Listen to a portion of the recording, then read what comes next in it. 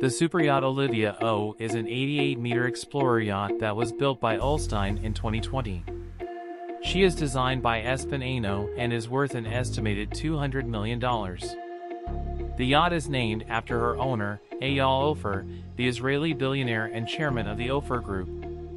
Olivia O has a steel hull and aluminum superstructure. She is powered by two Caterpillar 3512C diesel engines that give her a top speed of 17 knots. The yacht has a cruising range of 5,000 nautical miles.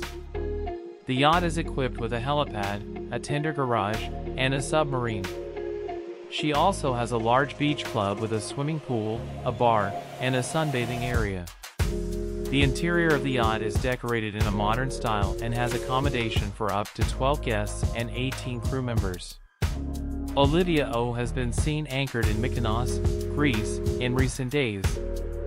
She is a popular charter yacht and is available for hire for a week at a cost of around $1 million.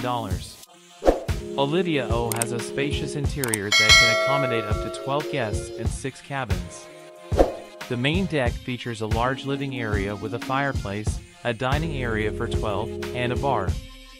There is also a gym, a spa, and a cinema on board. The yacht's exterior features a sundeck with a swimming pool, a jacuzzi, and sun loungers.